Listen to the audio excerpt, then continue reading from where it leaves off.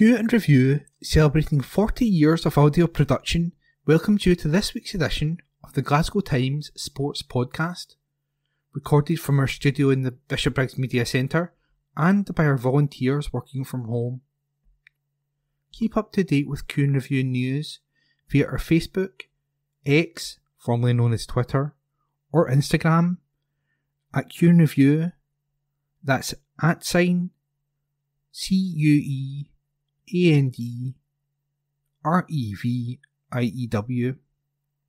or get in touch with us directly by emailing information@cueandreview.com.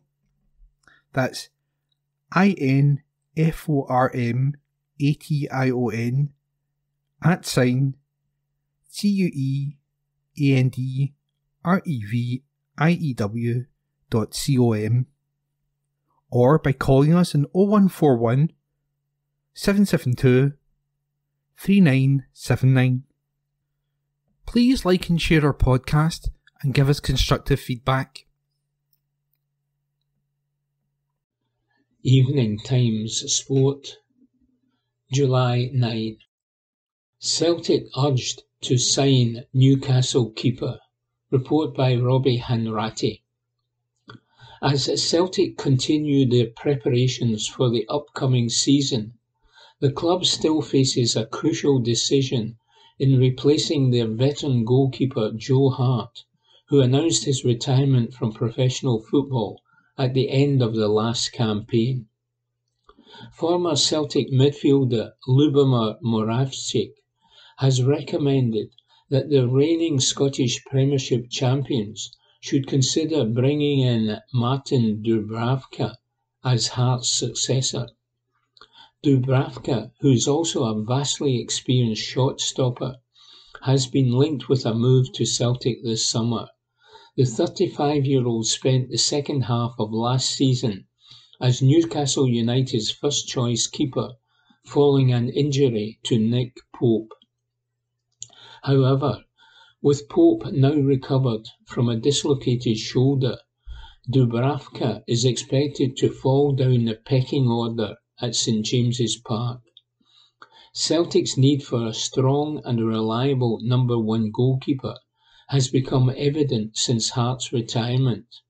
That means Dubravka's proven track record and wealth of experience in the Premier League could make him an ideal candidate to fill the void left by the ex-England international.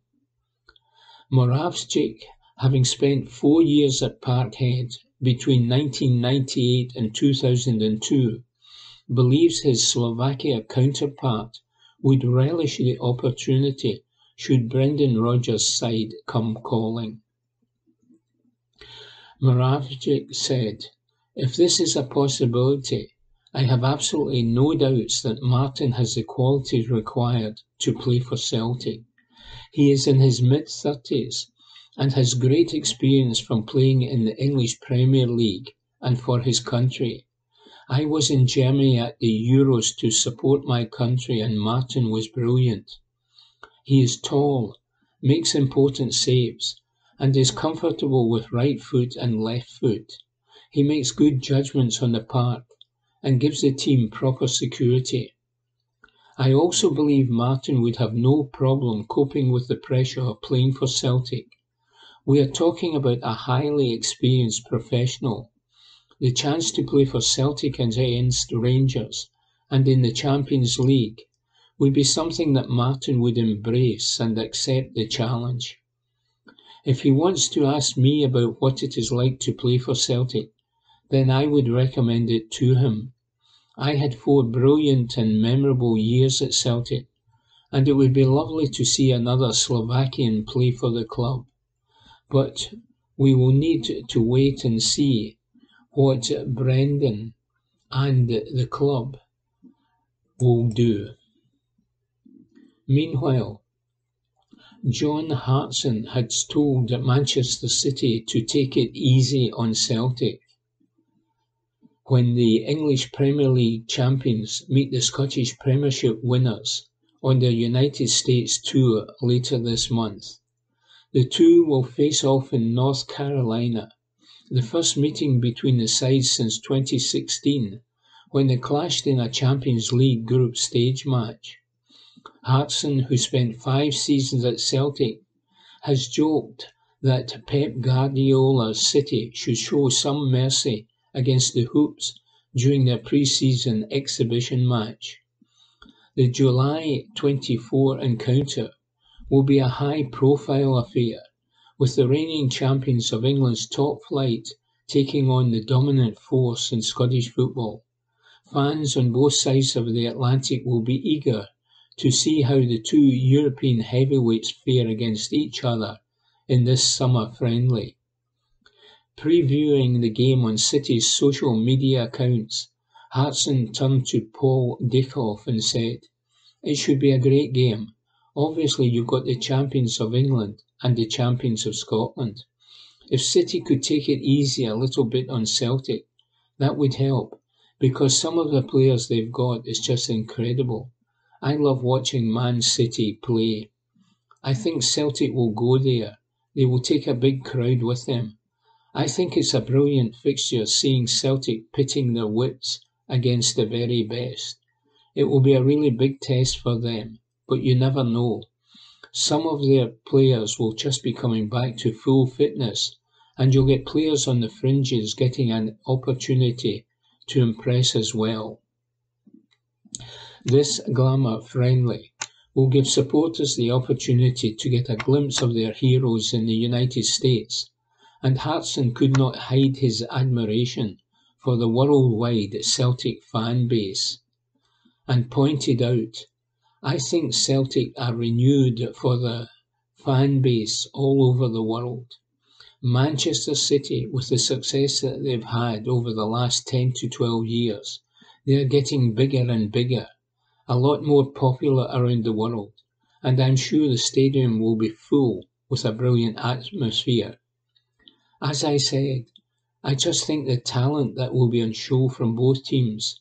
Celtic have got some really good players, and Man City have just got so many world stars.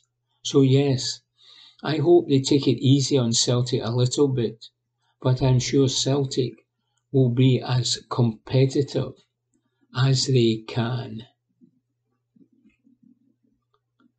Meanwhile, a forgotten £3.5 million Celtic ace is set for a second transfer through the loan clause. Forgotten Celtic's Alexandro Bernabe is set to move clubs for the second time this year. The 23-year-old left Celtic on loan in March to join Brazilian club SC Internacional. However, it is reported Bernabe, who signed for Celtic from Lanús for a fee in the region of £3.5 million, could make another move in August to head to Argentina. The defender's current loan deal runs until the end of 2024, but crucially can be ended sooner between August 1 and 7. Evening Times Sport, July 9. Rangers warned they cannot allow Celtic to win another SPFL title. Report by Robbie Hanratty.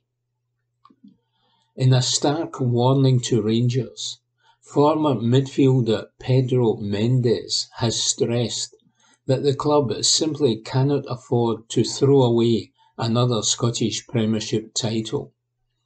With Celtic closing in on their 55th league championship, Mendes emphasised the importance of Rangers reclaiming their dominance. Said Mendes, "One thing that Rangers fans are really proud of is their history and how many titles they have won. So Celtic being one away from 55 is a matter of concern. Rangers need to open up that gap again."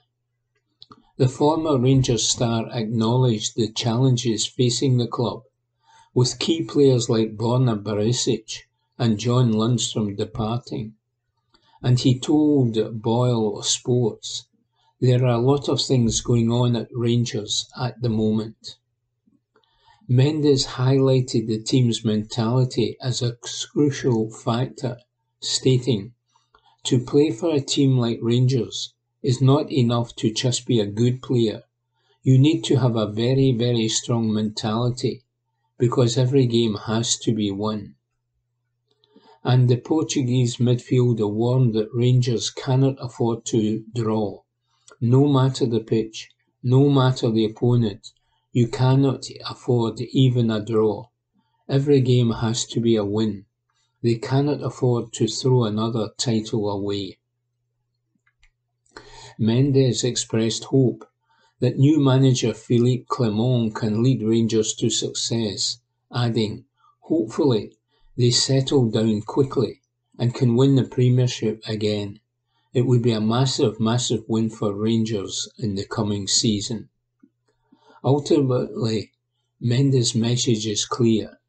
Rangers must learn from their past mistakes and maintain a relentless winning mentality if they are to reclaim their place at the top of Scottish football. Mendes was also quizzed on Philippe Clement's Ibrox tenure so far, and acknowledged that the door should always be open for a potential return of Steven Gerrard, who had previously led the club to the league title. If things don't work out for the Belgian, Steven Gerrard did a good job at Rangers, so a return in the future is always possible, he said. With the job he did in winning the title, it means the door would always be open to a return later in his career. But at the moment, the board and the fans are keen on Philippe Clement. There has been a really good feeling about him since the moment he signed, and I think he needs to be allowed to prepare the team as he wants so he can win a title with Rangers. Report by Robbie Hanratty. Evening Times Sport, July 9. Scottish teen battles through at Wimbledon. Report by Will Jennings. Scot Charlie Robertson battled into the second round of the boys' singles at Wimbledon with a gutsy 3-set triumph over German Max Schonhaus.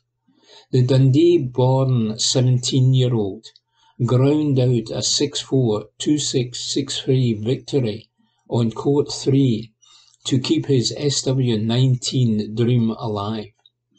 Robertson reached the second round last year after being awarded a wild card into the draw, but was beaten by the Brazilian 8th seed. And he's now advanced to the same stage with another impressive first-round victory, teeing up a tough-looking clash with Korean 9th seed Jang Kim next up. Robertson was also due to be in the boys' doubles action later, but will have to wait until this morning after more wet Wimbledon weather intervened on Monday night. Elsewhere, fellow Scot Jamie Murray successfully advanced to the second round of the mixed doubles with a comfortable straight-set triumph alongside American Taylor Townsend. Murray, who lost his men's doubles first-round clash in what marked partner and brother Andy's emotional farewell last week, triumphed 6-4, 7-6 on Court 2. Evening Times Sport, July 9. United States announce Ryder Cup captain. Report by Press Association. Keegan Bradley will captain the United States as they attempt to win back the Ryder Cup from Europe in 2025. Bradley will lead the Americans into battle in the 45th edition of the contest, which will take place at Bethpage Black in Farmingdale, New York, from September 26 to 28. He was announced as the 31st United States Ryder Cup captain by PGA of America President John Lindert yesterday, amid reports that 15-time major winner Tiger Woods had turned down the role. The 38-year-old said, "I am incredibly honoured to accept this opportunity to captain the United States team at the 2025 Ryder Cup. I would like to thank the PGA of America Ryder Cup Committee for their trust in me as we embark on this journey to Bethpage Black. My passion and appreciation for golf's greatest team event have never been stronger. The Ryder Cup is unlike any other competition in our sport, and this edition will undoubtedly be particularly special given the rich history and enthusiastic spectators at this iconic course. I look forward to beginning preparations for 2025. Bradley made his Ryder Cup debut in 2012, and despite finishing with a 3-1-0 record, ended up on the losing side as the Europeans fought back from 10-6 down, heading into the singles to clinch a remarkable victory in the so-called Miracle at Medina. He suffered the same fate 2 years later at Gleneagles, as Europe retained the trophy with some comfort. Stuart Sink, the 2009 Open champion, and Fred Couples, who like Sink served as a vice-captain at last year's defeat in Rome, were also touted as candidates to succeed Zach Johnson, but it was 2011 PGA Championship winner Bradley who ultimately got the nod. Lindert said, "I am proud and excited to name Keegan Bradley as captain of the 2025 United States Ryder Cup team. Keegan's past Ryder Cup experience, strong relationships, and unwavering passion for this event will prove invaluable as he guides the United States team over the next year and a half. We are confident that with Keegan at the helm, the 2025 United States Ryder Cup team will compete at Bethpage with the same confidence and determination that has defined his career." The United States have tended to choose their captains at least 18 months in advance, but the relative delay for the upcoming edition is thought to have been because of protracted discussions with Woods. The former world number one, however, said at the United States PGA Championship 2 months ago that he may not be able to commit due to other off-course responsibilities. Woods said, "I am dedicating so much time to what we are doing with the PGA Tour. I do not want to fulfill the role of the captaincy if I cannot do it.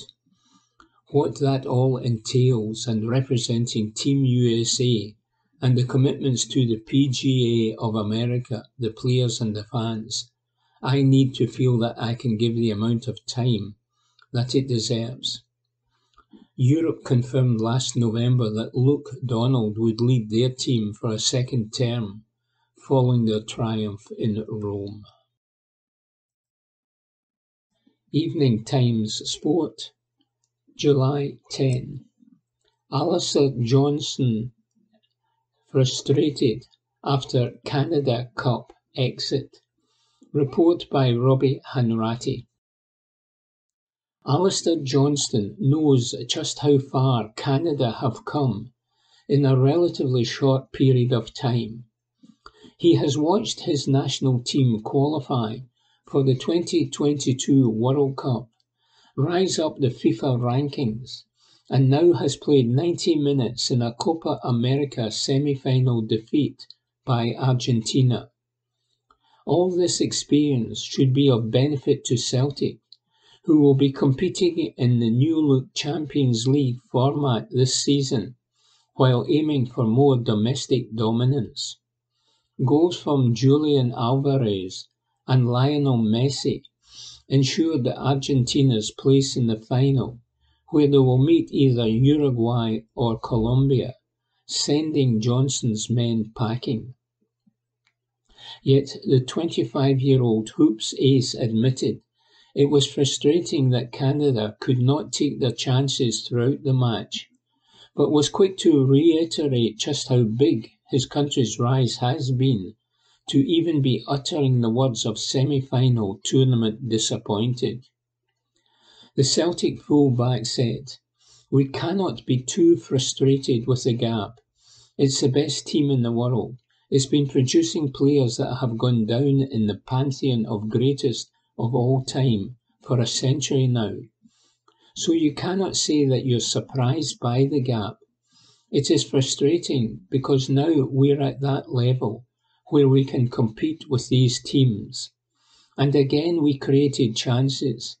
And I think that the most frustrating part is that if you get one of those in the first half, maybe it's a different game.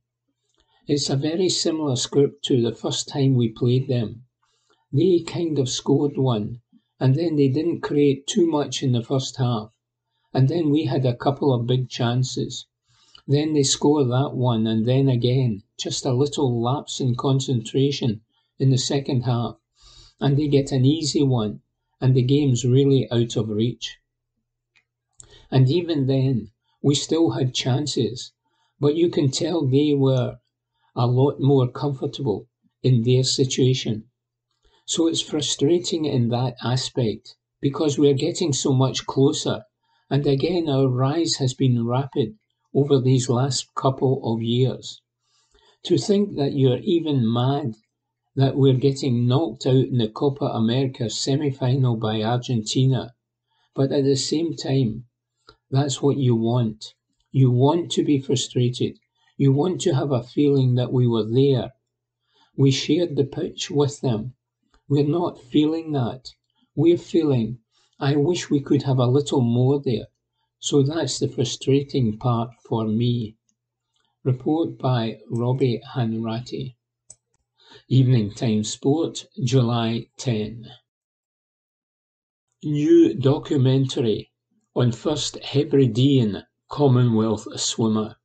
Report by Josh Carmichael. A new documentary is taking a deep dive into the life and career of the first Hebridean swimmer to compete in the Commonwealth Games, and it will air this month.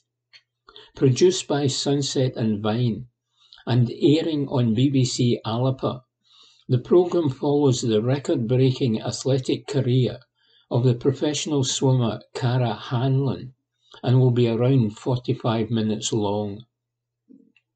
Titled Cara Hanlon, Dare to Dream, it will reveal all about the Hebridean swimmer's life, from her childhood growing up in Stornoway to training for the qualifiers for the Paris 2024 Olympic Games.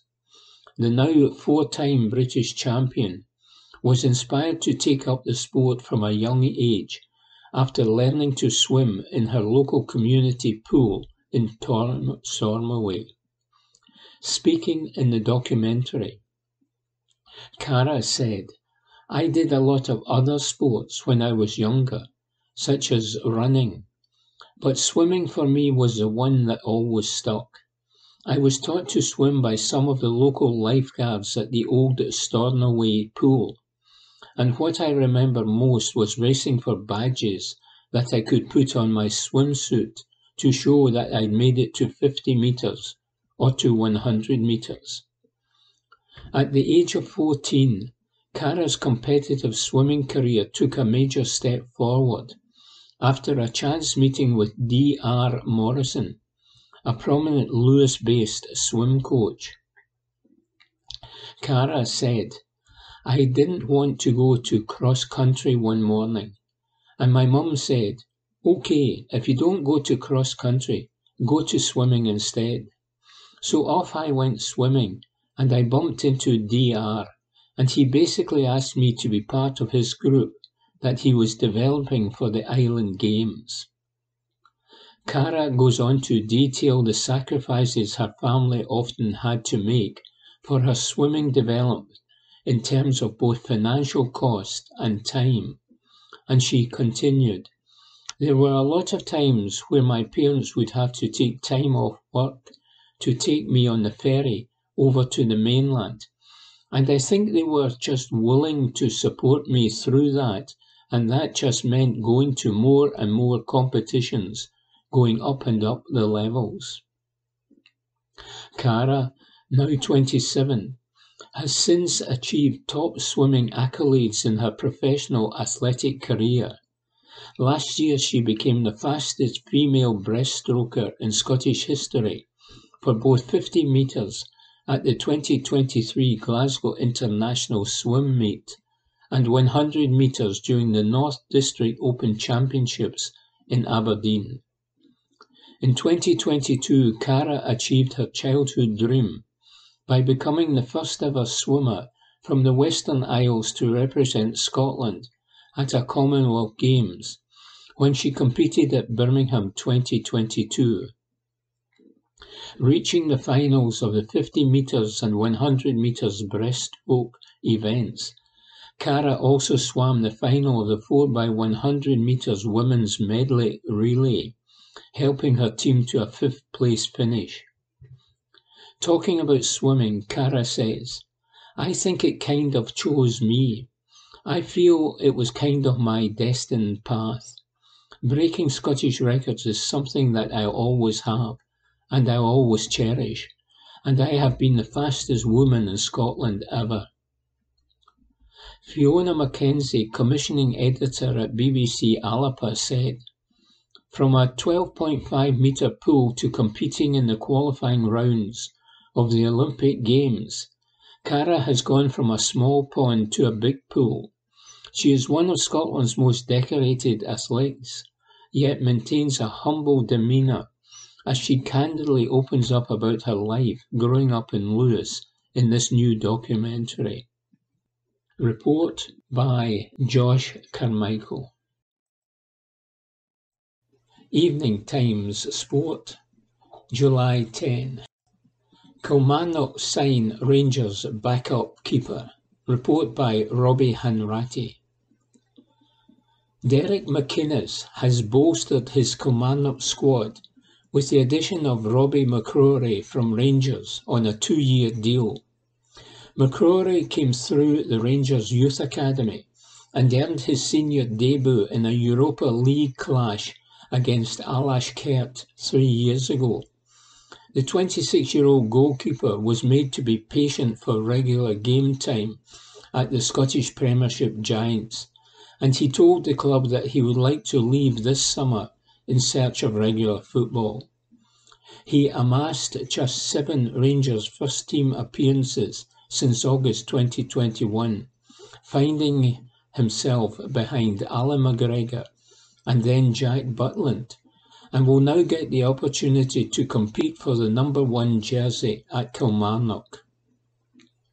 The former Scotland under-21 shot stopper becomes the second new arrival to the Rugby Park side, following the addition of striker Bruce Anderson. A club announcement read, "Kilmarnock are delighted to announce the permanent signing of Robbie McCrory, who has joined from Rangers for an undisclosed fee.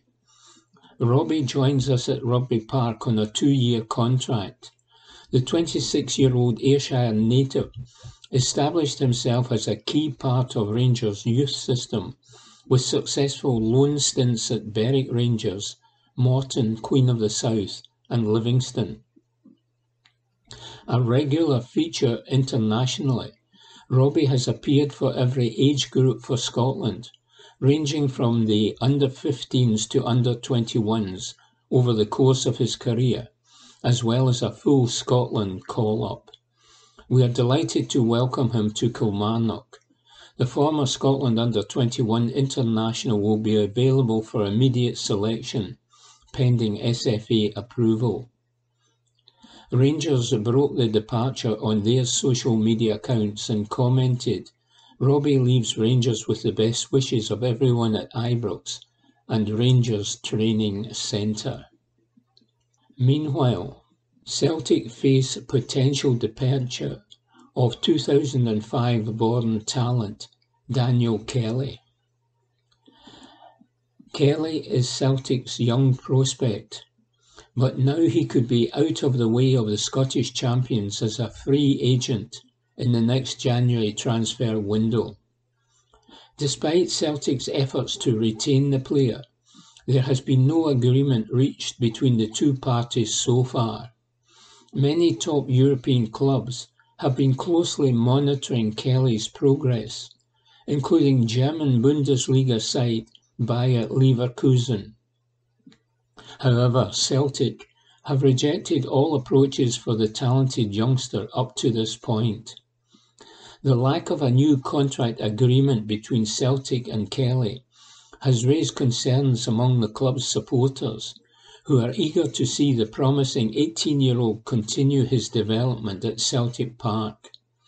With his current deal set to expire on December 31, Kelly is free to negotiate a pre-contract agreement with other clubs. Kelly has made 5 first-team appearances for Brendan Rodgers' side to date, and he ensured his name was on every Celtic fan's lips when he scored an impressive goal on his senior debut as the double winners thrashed Dundee 7-1 in February. He has been on the verge of breaking into the first-team squad for some time, after catching the eye with his performances in the Lowland League, where he has impressed under the guidance of Celtic's B-team coaches Stephen McManus and Darren O'Day. Having joined the club as an 18-year-old, Kelly has continued to develop his skills and has been a key player for Celtic in the recent UEFA Youth League campaigns. Last season, he found the back of the net against the likes of Lazio and Feyenoord, showcasing his goal-scoring abilities at the youth level. Furthermore, Kelly's talent has also been on display in the Premier League International Cup, where he netted it against Brighton. This performance has only added to the growing excitement surrounding the young midfielder and his potential to make his mark on professional football. Report by Robbie Hanratty. Evening Times Sport, July 10. No standout Premiership players worth signing by Celtic and Rangers. Report by Robbie Hanratty. In a damning assessment of the current state of the Scottish Premiership, renowned football pundit and former footballer Alan McInally has claimed that there are no players within the league that would be worth signing for Celtic or Rangers this summer. The former Scotland international went on to lament the apparent decline in the quality of Scottish players, particularly in the midfield and striker positions. McInally's scathing verdict suggests that the country's top clubs may have to look beyond their borders to find the calibre of player needed to compete at the higher level. With the exception of Hearts' Lawrence Shankland, who finished as the Premiership's top scorer, McInally believes there are few other players who would command significant transfer fees from the Old Firm clubs. He told Gambling.com, "As much as Celtic and Rangers usually have their opportunity to take someone from another club that's done well, I don't think there was anybody that was really outstanding, so that the Old Firm would say, we really genuinely need to go and get them. Back in the day, there was a glut of unbelievably good Scottish players available for Aberdeen, Dundee United, the Old Firm, and coming down to England. I was actually just speaking to someone about this the other day, funnily enough, who lives down here in England. They said, where's all the Scottish strikers and midfield players? We were looking at some of the other strikers that don't exist anymore, because we don't have them in the Scotland national team, someone that's scoring that amount of goals. You could say Lawrence Shankland, of course, with him finishing top of the goal-scoring charts. But in terms of someone else wanting Lawrence Shankland, there's not really that many clubs interested in spending a lot of money to bring him in. I think that's the reason why Celtic and Rangers have cast their net to Europe more than just Scotland. And I think, as I'm saying it, it tells you the story that there's maybe not the same quality of football players in Scotland that there was. That's for sure. McInally was asked about Celtic's summer recruitment plans and their lack of transfer activity to date, when he replied, "I started my career at Ayr United, and on Friday, July 5, I was invited back as Ayr played Celtic in a pre-season game. I know it was to open one of the stands, and it's very early on in the season, but I was little surprised that Celtic have not been more active in the transfer market. They were relatively successful last year in terms of obviously putting Rangers back in their place again, but I like to see business done early. I know that maybe some of the managers have been watching the Euros and thinking, I'll take him, I might get him for a good price. As of yet, Celtic have not been too busy. But that's got to change. New faces have to come in. People have to leave. Things have to be freshened up. And I'm sure they're on the job. It's just not been done yet. Report by Roddy Hanratty. Evening Times Sport, July 10. Keegan Bradley Ryder Cup captain appointment surprising. Report by Martin Macmillan. Xander Schofel admits he was surprised by Keegan Bradley's appointment as Ryder Cup captain as the United States bid to recover from being throttled in Rome last year. Bradley will lead the home side at Bethpage Black in September 2025 after 15-time major winner Tiger Woods reportedly turned down the role. The 38-year-old played on losing sides in 2012 and 2014 and was controversially overlooked for a wild card in 2023, with Zach Johnson's side going on to lose by 5 points. Schofel said of Bradley's appointment, "It's surprising." He was speaking during a pre-tournament press conference at the Genesis Scottish Open, and he continued, "You typically expect someone that's a little bit older to get selected as a captain. I think a lot of people were banking on Tiger to do it. He obviously has a lot on his plate." So Keegan expressed his love for the Ryder Cup publicly, which we all saw, and I'm sure he's over the moon and is going to do a great job. He is so laid back off the course. If you get him in like a dinner setting or something, he loves sports. He'll talk about sports all night long if you like. He's a very passionate individual. On the course, he is intense. That's just how he competes and how he is. I'm sure as a captain, he's going to have sort of a mixed bag. He won't be afraid and will get everyone going. I don't know if he's coached or captained any other teams in his life, whether it's his kids' teams or something like that. But when someone is really passionate about something, they usually do really well. Evening Times Sport, July 11. Alec Ferguson creates Euros playlist for dementia. Report by Rosie Lewis. Alex Ferguson has created his own Desert Island disc-style playlist inspired by the Euros to support a dementia charity. Alex, 82 now, chose several songs from the post-war era which have associations with his Glaswegian adolescence as part of the playlist. Born in 1941, the football manager, known to United players as the Boss, identified songs from growing up in Govan as being intrinsic to his sense of self as part of a project, Playlist for Life, which supports families living with dementia. Research found the benefits of creating a personal playlist included reduced anxiety, improved interpersonal connections, and even reducing the need for medication by as much as 80%.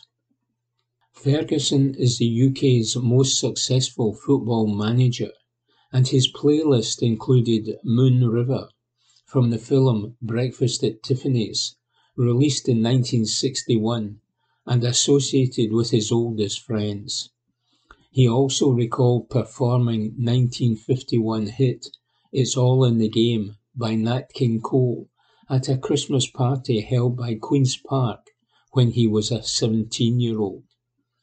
Said Alex, "This song has a particularly strong memory. When I was 17 and playing for Queen's Park, they used to have an annual snooker competition, which I won. But when I went to receive the prize at the annual Christmas dance, they wouldn't give it to me unless I sang. And that was the song I sang." Also on his list was Dirty Old Town by the Pogues, which was written by folk singer Ewan MacColl, a Manchester communist who was the father of Kirsty MacColl and the brother-in-law of American folk legend Pete Seeger. Recalling the associations with Moon River, which was sung by Audrey Hepburn in the 1961 classic Breakfast at Tiffany's, Alex said, "This is a song that when I'm with my longest and dearest friends from Govan, I always sing. Only they would have the patience to listen to me." Sir Alex got involved due to the Euros and said it was enjoyable and at times emotional to take part, naming the theme song from the 1939 film Gone with the Wind due to associations with a holiday with his late wife, Cathy. He also chose The Way We Were by Gladys Knight and the Pips, dating from 1974, and he said, "Music has soundtracked many important moments in my life, and I'm pleased to support the charitable work of Playlist for Life, who use music to support people affected by dementia.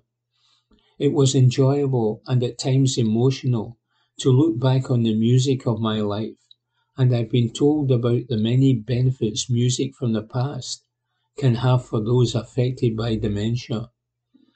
He also chose Danny Boy, describing it as one of the most sung songs in the world, and he continued, "There is a host of famous singers who have sung it, and of course there are many different perspectives on the meaning of the song. One quite sad version is of a father taking his son to catch a train as he was heading off for war, and his father was so worried for him that he forgot to give him a hug. The son never returned." Michael Timmins, Executive Director of Playlist for Life, said, "Football can form many special moments and memories in your life, and the Euros is a great excuse to reminisce with friends and family about these moments, even if you're from Scotland.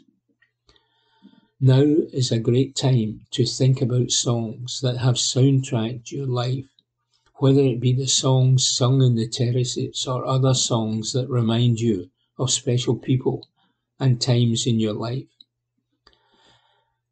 Alex has helped create many of these special memories, and to have his support is a tremendous privilege.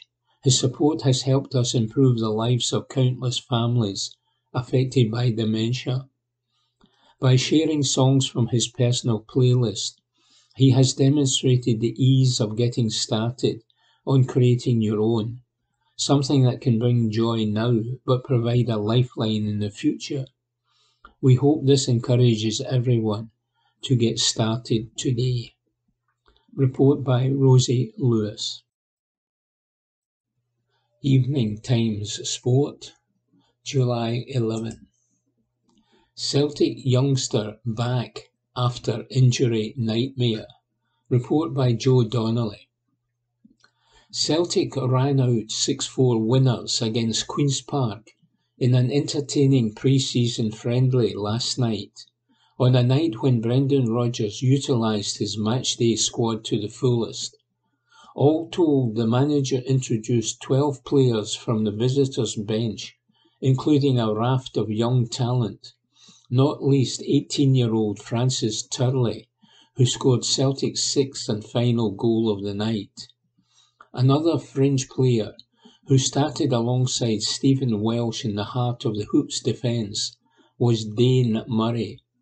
Handed his debut in a UEFA Champions League qualifier against FC Midtjylland in 2021, when he had just turned 18. That was under former manager Ange Postecoglou. Murray was in and around the first-team squad during the 21-22 campaign. A serious knee injury sustained while playing for the Celtic B team ruled him out for a year, with the defender returning to action in April 2023. Murray featured against Ayr United last week and started against Queen's Park, and afterwards the 21-year-old said, "It was good to get minutes in the legs again. First half we did well, but I think we came into it in the second half and in the first 15 minutes showed what we can do. In pre-season, these are the games that you want to be tested. Queen's Park knew what they wanted to do. They were playing against Celtic, so they wanted to impose themselves in the game.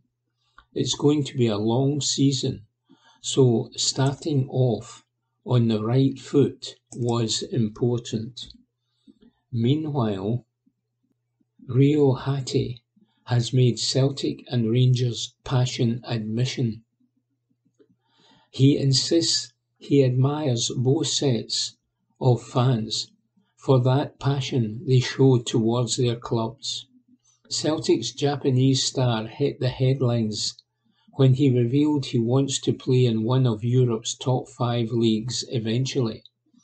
But Hattey has admitted he is impressed by the intensity both Celtic and Rangers fans demonstrate towards their team, as he personally discovered in an interview in his homeland. He said, "The atmosphere the day before and the day after a Celtic versus Rangers match is really different. You can see that everyone is cheering with pride. If it's Celtic, everyone has pride as a Celtic fan. If it's Rangers, everyone has pride as a Rangers fan. For example, there was a time when a Rangers fan came to repair my house. I could tell because he had the Rangers badge on his phone. I thought, oh, I hope this is all right. I got my house repaired and he said, I'm proud of Rangers. He also said, but I'm rooting for you, so keep up the good work. I think every team's fans and supporters have that kindness, even though they are proud of their team. Football culture is deeply rooted in Glasgow. I strongly feel that. I think it is special for me as a player to be able to play in the stadia and in that city. I haven't played for other teams in Europe, so I can't compare it, but I do feel that Glasgow is special." However, Hattey admitted his first experience of an Old Firm game 2 years ago showed the other side of what it meant to fans after he netted a double in a 3-0 win. He recalled, "When I stayed at the hotel the night before my first derby, I think Rangers fans set off fireworks outside the hotel, probably to keep us from sleeping. Then I scored in the game against Rangers the next day. The following day, I went out, and a Rangers fan saw me driving and gave me the finger. That's when I realised I was playing in Europe." Evening Times Sport, July 11. Robert McIntyre admission after Scottish Open near miss. Report by Phil Casey. Robert McIntyre admitted he would struggle to forgive Rory McIlroy for snatching victory from his grasp if he failed to add the Genesis Scottish Open title to his CV. McIntyre had set a daunting clubhouse target last year, thanks to a sensational birdie on the 18th, just the second of the day on the closing hole at the Renaissance Club, as strong winds made for testing conditions. However, overnight leader McIlroy birdied the par 3 17th to get on level terms, and then hit a stunning 2-iron approach into the last, which has since been commemorated with a plaque, before holing from 10 feet to seal an improbable win. According to Ryder Cup statistics guru Edoardo Molinari, the probability that McIlroy would birdie both the 17th and 18th was just 0.15%.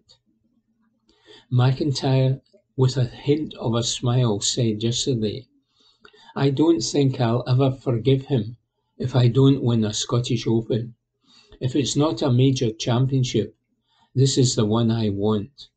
It was an incredible golf shot he hit. That was the winning shot, really. It was a good shot, and it was a bit heartbreaking. Asked if he had spoken to McIlroy about it when they were teammates on Europe's Ryder Cup side 2 months later, McIntyre added, "I asked him one question at some point during the party. I had not spoken to him at all about it since the day it happened, and I always wanted to ask him about the putt on 18. He thought he had missed it, and it went in. So it just shows you, it doesn't have to be perfect for it to work out." McIntyre's decision to take up his PGA Tour card this season certainly did not look like working out earlier this year, the left-hander openly admitting he was struggling to adapt to being away from home before benefiting hugely from a 3-week spell back in Scotland. The 27-year-old returned to the United States and finished 8th in the US PGA Championship before winning the RBC Canadian Open with his dad caddying, but will not be renewing the lease on his rental property in Florida when it runs out shortly. Said McIntyre, "I'm still going to play over there. I'm just not going to pay a lot of money for a rental that I'm not staying in. I'll maybe take a house for maybe a month, 2 months when I'm there. I've joined Isleworth, so that will always be a place to go and practice in the winter time. But there's nothing like home. Scotland, this is where I want to be." McIntyre admitted he was a bundle of nerves when he played alongside McIlroy in the Scottish Open in 2019, but it will be a different story when the pair are joined by Ryder Cup teammate Victor Hovland for the first 2 rounds this week.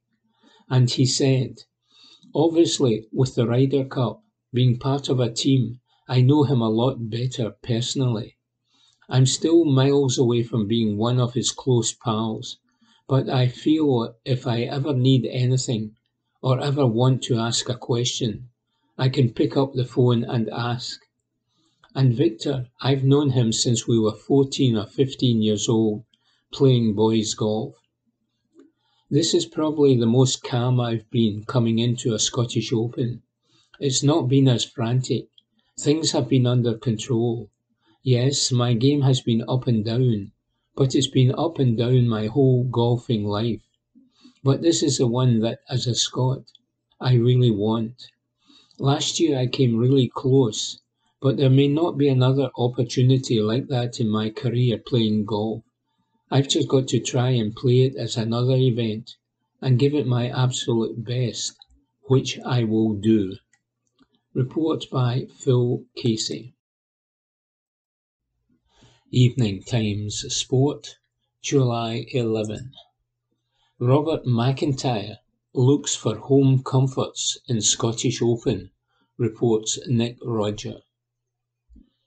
Take an amble up the final hole of the Renaissance Club and you will stub your toe on a plaque honouring Rory McIlroy's imperious two-iron approach, which led to him pinching last year's Genesis Scottish Open title from our ain Robert McIntyre. Prior to McIlroy clattering that cracker from just over 200 yards, McIntyre had assumed command with a gobsmacking approach of his own to the last in a closing 64. Forget a plaque. A McIntyre victory would have led to the commissioning of a commemorative bronze bust on the 18th green. I don't think I'll ever forgive him if I don't win a Scottish Open, chuckled McIntyre, who lost out to McIlroy by a single shot after a thrilling, rip-roaring finale in East Lothian. It was an incredible shot. That was the winning shot, but it was a bit heartbreaking. A lot has happened to McIntyre since that agonising near miss on home turf of a year ago. He has made a winning debut in the Ryder Cup, earned his playing rights for the PGA Tour, relocated to the USA, and claimed a breakthrough victory on the toughest circuit in the world at the Canadian Open. Earlier this week, he got to savour another new eye-opening experience as he hobnobbed with the great and the good in the Royal Box at Wimbledon. It's not a bad old life, eh? When I first got the invitation, I was going to say no, because this was Scottish Open week. But then I thought it was potentially a once-in-a-lifetime experience, said McIntyre, who was pictured supping a cup of tea with the kind of posh pinky that would have earned a nod of approval from His Royal Highness himself. Providing McIntyre didn't then slaughter it down his tie, of course. And he added, I had front row seats. It was so fast, and seeing the athleticism in tennis made me realise that I had picked the right sport. All joking aside, McIntyre is looking to serve up something of an ace himself this week. For the home contingent, the Scottish Open continues to stir the senses and rouse the spirits. McIntyre, who is out in the marquee group with McIlroy and Norway's Victor Hovland for the opening 2 rounds, is coming into the week in a tranquil, contented frame of mind, despite the hype and the heightened expectations. This is probably the most calm I've been, said McIntyre, who admitted he was a bundle of nerves when he first got paired with McIlroy as a rookie in the Scottish Open back in 2019. It's not been as frantic. Things have been under control. Yes, my game has been up and down, but it's been up and down my whole golfing life. This is the one title that, as a Scot, I really want. Last year I came really close, but there may not be another opportunity like that in my career playing golf.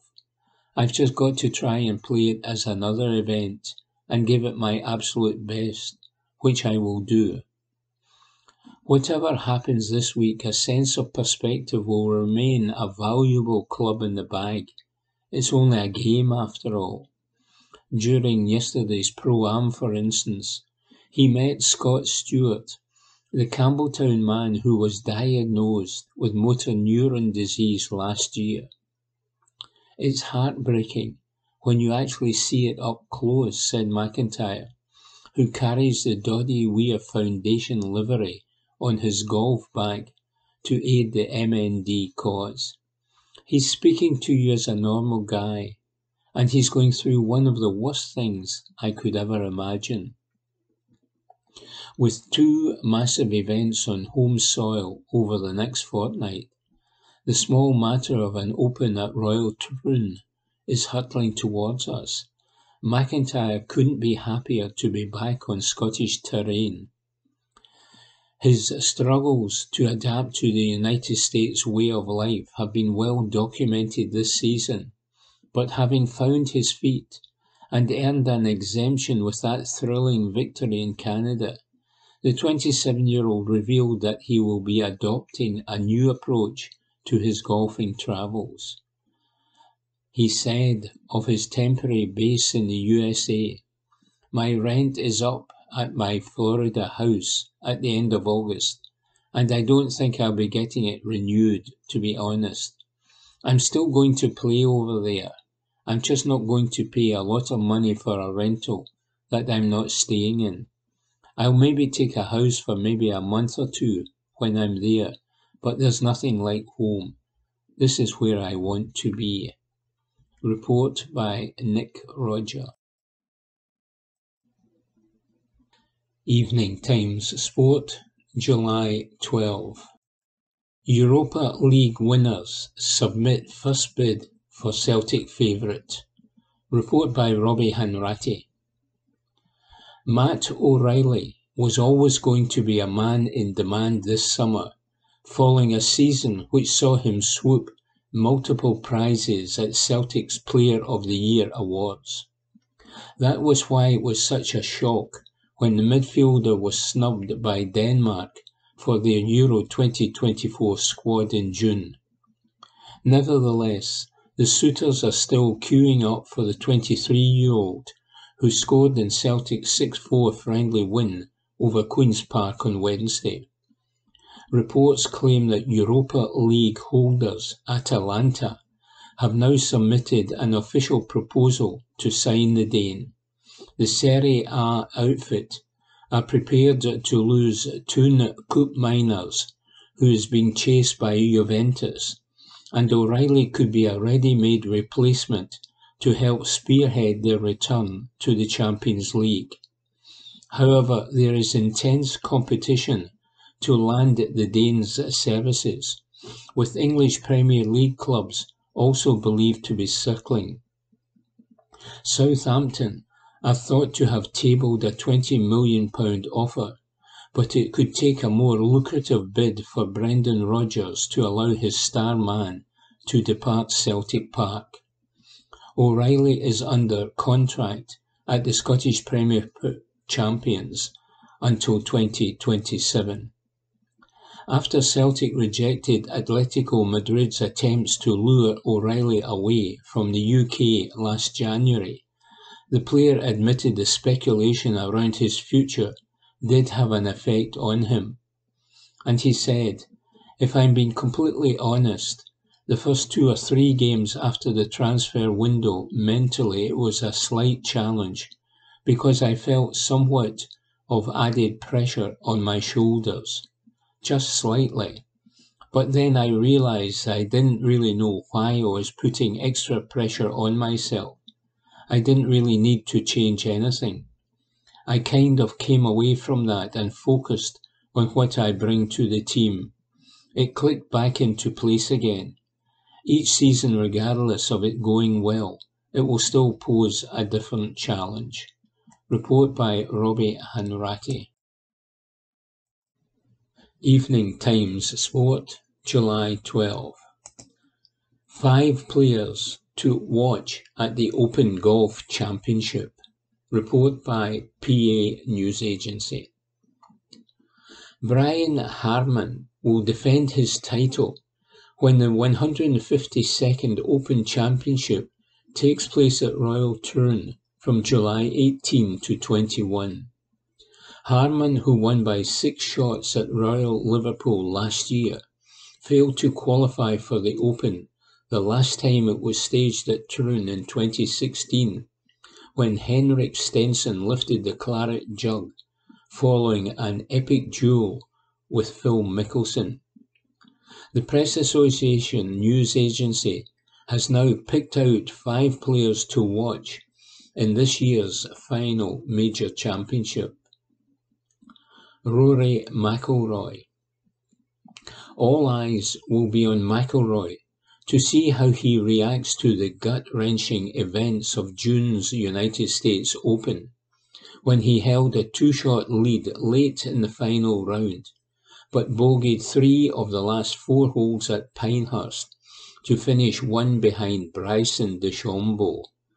McIlroy famously bounced back from his collapse in the final round of the 2011 Masters by winning his first major in the United States Open 2 months later, and did finish joint 5th at Troon in 2016, albeit a long way behind Stenson.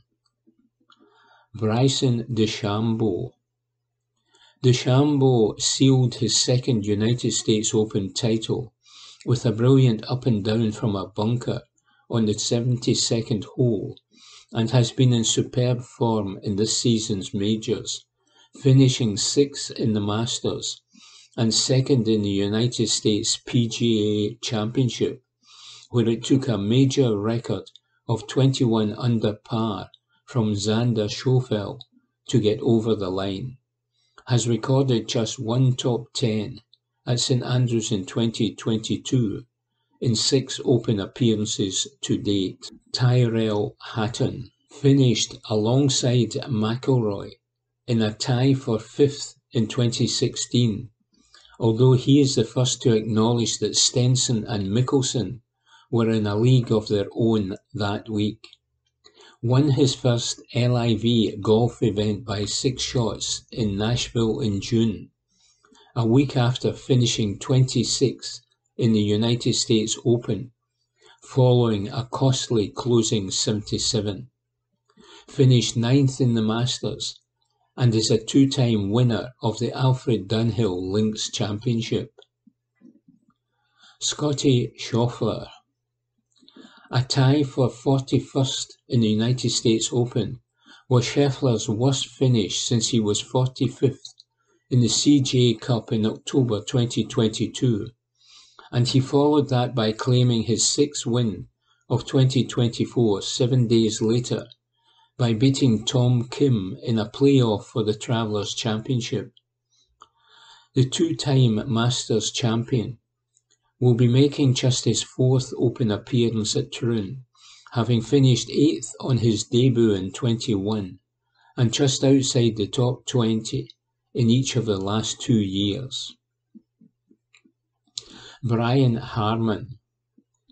Harman will bid to become the first back-to-back winner of the Open since Padraig Harrington in 2008, and has enjoyed a quietly impressive year, including a tie for 2nd in the Players' Championship at TPC Sawgrass. 1 of 2 missed cuts this season came in the Masters, but the left-hander finished 26th in the United States PGA Championship and 21st in the United States Open. Report by Press Association.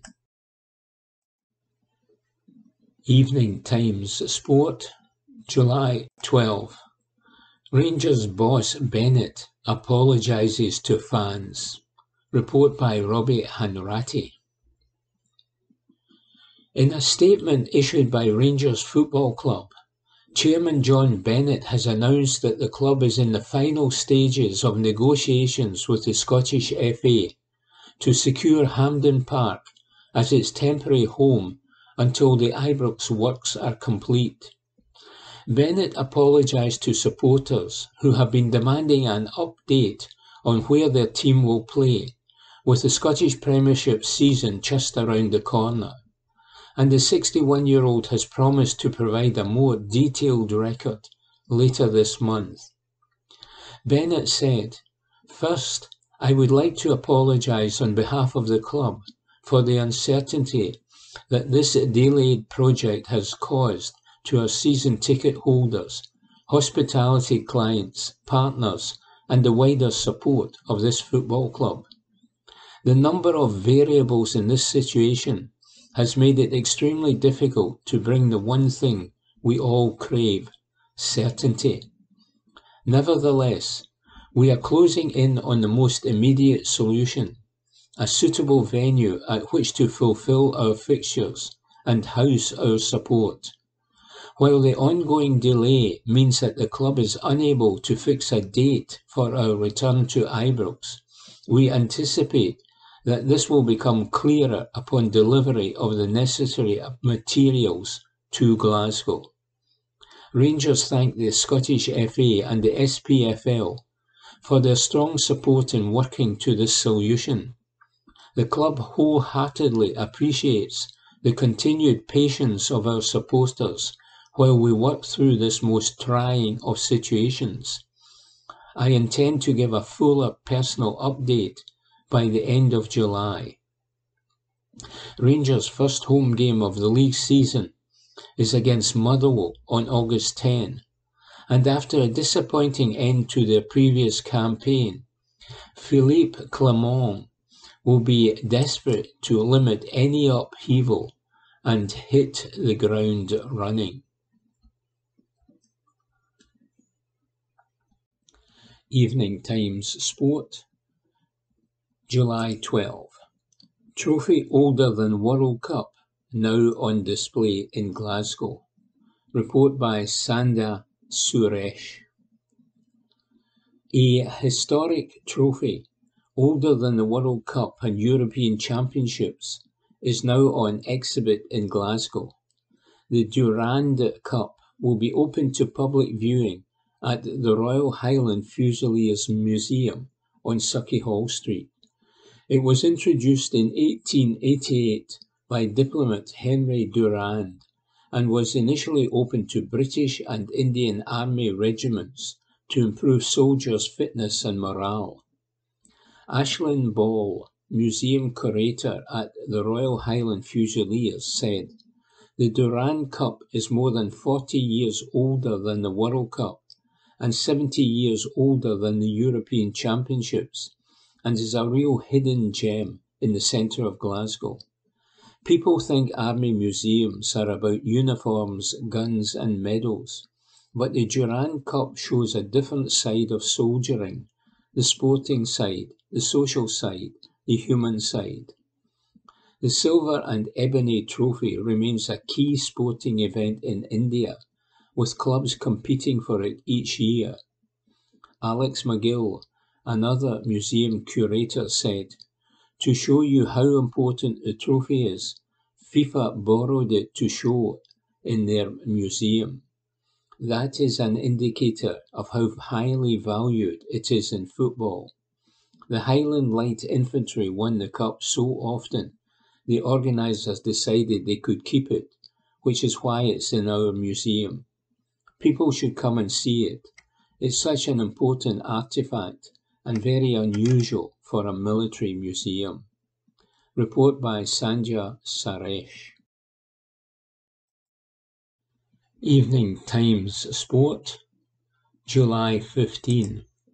Magical McIntyre brings Scottish Open title home. Report by Nick Roger. Well, have you picked your jaw up from the floor yet?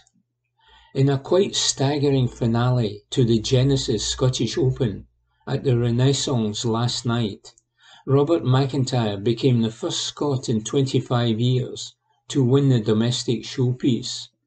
You can breathe out now.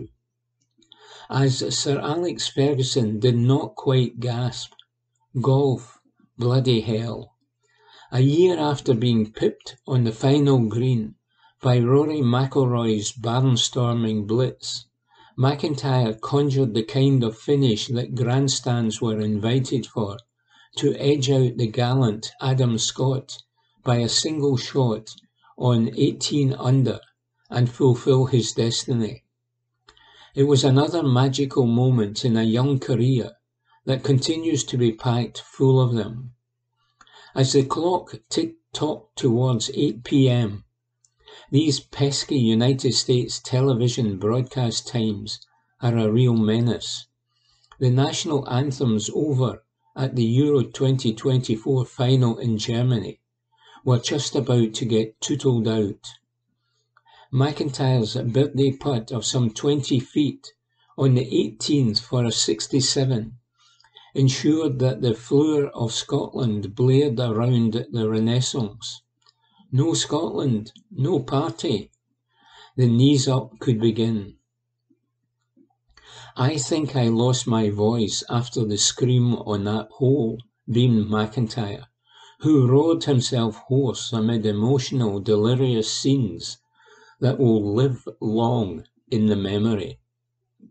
I'm going to celebrate this one hard, added the reigning Canadian Open champion, who became the second Scot to win on the tour in a week after Ewan Ferguson's victory in Germany last Sunday. We'll pitch up to the Open when we pitch up to the Open. McIntyre is pencilled in for a pre-Open press conference in the Royal Troon Media Centre today. They may just have to do it from his bed. There's no way I'll be there by 3 p.m, he chuckled. In this game, you need a bit of luck. And my goodness, McIntyre, who had trundled in a raking birdie putt of 40 feet on the 14th to give himself hope, got a mighty slice of it just when things seemed to be slithering towards an anticlimax. On a topsy-turvy afternoon of fluctuating fortunes at the sharp end of affairs, the Oban lefty's wayward drive on the par 5 16th buried itself in the knee-high hay down the right-hand side of the fairway. It didn't look good. During an extraordinary fortuitous episode, however, McIntyre discovered a sprinkler head nestling in the thick stuff after taking a practice swing, and was given a free drop following much humming and hawing. He'll probably need to donate half of his £1.2 million first prize to the golfing gods. Look, I got a bit of luck on 16, he said. I'm shouting and I'm swearing when I'm getting up to the ball, because I know that that's my chance to really make birdie coming in.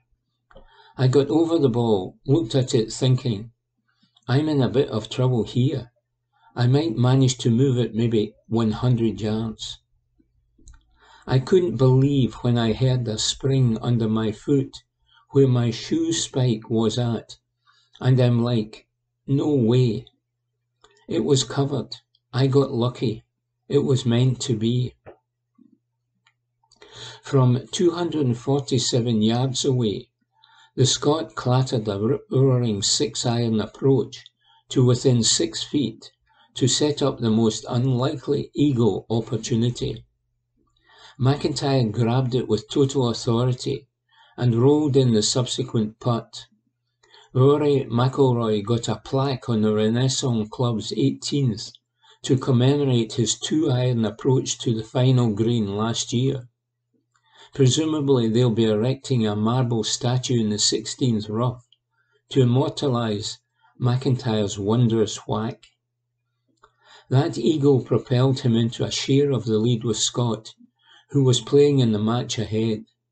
Suddenly the title was back in his sights, and a challenge that appeared to be petering out was reignited. Up front, Scott, the former Masters champion, who was aiming for his first tour victory since 2020, set the clubhouse target with a 67 for 17 under. The Australian could only sit in the recording hut, twiddle his thumbs, and wait to see what McIntyre would do up the last. He wasn't the only one on tenterhooks. The home tartan-tinged galleries must have been nibbling their nails into callous stumps as he unleashed a drive, then plonked a wedge onto the green. Unlike last year, when McIntyre had to look on helplessly to see what McIlroy would do, he had his fate in his own hands. He seized the moment with grand aplomb, and his ball seemed to be soaked into the hole by the collective will of East Lothian. It was a joyous moment. I actually had a tear in my eye before I hit the putt, admitted McIntyre, as he reflected on the magnitude of the occasion. I had to go to Mike, my caddie, to get my water and try to reset, but I was getting emotional and had to say, "You've still got a job to do here." The job was a good one though. McIntyre had been 2 behind overnight leader Ludwig Aberg going into the final day, but the closing round was something of a slow burner. It certainly caught fire on the run-in. I said to Mike when we walked off at 10, 16 or 17 could win this, said McIntyre, who demonstrated once again his never-say-die attitude. No one was getting away. No one was making a move. The one thing I can do is give 110%, and that's what I've done. I took the one chance I got on 18, and it's just my week. With Scott, the runner-up fast-finishing Frenchman Romain Langasque claimed third with a 64, while Aberg drifted back into a tie for fourth after a 73. It was all about McIntyre though. Next step, the Open. And he said, "How do I come down from this? I don't think I will. I think I will just try and ride the wave to the Open." We'll see him there, whenever that may be, says Nick Roger. Evening Times Sport, July 15. Scotland ladies must qualify for Euros, says Alison McConnell. It started with rancour and recrimination, but as it comes to an end, Scotland Women's European Championship campaign has proven to be of a restorative nature. In April, when the team kicked off their Euros with a goalless draw against Serbia, whom they now face at Firhill tomorrow night as they conclude their campaign, Pedro Martinez Loza was so irked at the questioning of results that he queried whether or not there was a private agenda at play. The draw against the Serbs was the culmination of a sequence of results that had stretched to 8 games without a competitive win, a run that had come on the back of a dispiriting and winless Nations League campaign. If there was an unease around the squad and the direction they were going in, it has now dissipated with how the team have performed after stepping down a level. The woeful Nations League display meant a relegation into Group B2, a move that has proved to offer some sanctuary. Scotland's win over Slovakia on Friday night, as a biblical storm suspended the game for 40 minutes, ensured that they stayed top of their group with just 1 game remaining, virtue of a better goal difference of 3 over Serbia, as they look to consolidate that place ahead of the autumn playoffs. Friday's win was more than just the points and the place at the top. The 4th successive victory offered a very different sequence of results than the one they took into the campaign. It is the first time in 6 years that they have enjoyed such a run, and has been a balm to the wounds left by the Nations League and the failure to qualify for last year's World Cup. While the optics all look good, the issue is that the gulf between elite level and Scotland has not gone anywhere. Martinez Loza's side will discover their playoff fate when the draw is made on Friday for their autumn games, and these will offer another potential exposure to top-level teams. Martinez Loza suggested on Friday that his side have proved to everyone that they are a team. His reference came on the back of the disruptions they have faced against Israel at Hampden, when kick-off was delayed after a protester had chained themselves to a goalpost, and then again on Friday night, when they spent 40 minutes wondering whether the game would be abandoned in Nitra. But the real challenges that this team have come through have been on the park. The doomed World Cup playoff when Ireland progressed to Australia seemed to haunt this side for months afterwards. The failure, a shrill accompaniment into the Nations League. The playoffs will be a chance for Scotland to show exactly how they have progressed and learned, because there is little doubt that they will be back into elite territory. They will benefit from these past few months, from the restoration of confidence, and from a belief that comes only through winning games. How far that goes remains to be seen. Certainly, though, there will be a major benefit come autumn and the playoffs getting underway, and that is the return of Caroline Weir and Emma Watson. The latter is an exciting young talent who offers something a little different, but Weir can generally be bracketed as Scotland's world-class performer. The 29-year-old is set to resume full pre-season training with Real Madrid before the slow return to proper match fitness. It is unquantifiable what Scotland missed without Weir. It would be remiss to place qualification for next year's Euros squarely on one player, but Scotland's hand is immeasurably stronger with her back in the mix. Attendances these past few months have shone a light on a lethargy around the women's game, with numbers concerningly low. A major tournament is the quickest way to inject an immediate energy and buzz around the squad.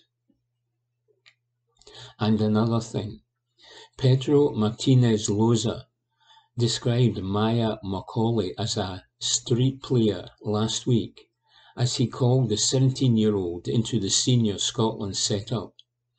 The Rangers kid had an exceptional debut season last term, deservedly claiming the PFA Young Player of the Year award. It would be fantastic to see her given a chance against Serbia at Firhill tomorrow. Whether she makes her debut or not, there is no doubt that she will have some involvement in the coming months. And finally, Glasgow City have advertised 2 communications and marketing jobs this week as they look to refresh things behind the scenes. The salaries on offer for a club that is entirely self-sufficient and does not have the roses that come from an affiliation to an established men's club are competitive and fair for the roles they are looking for. Interestingly, they are also offering fairer pay than some men's top-flight clubs for similar roles, reports Alison McConnell.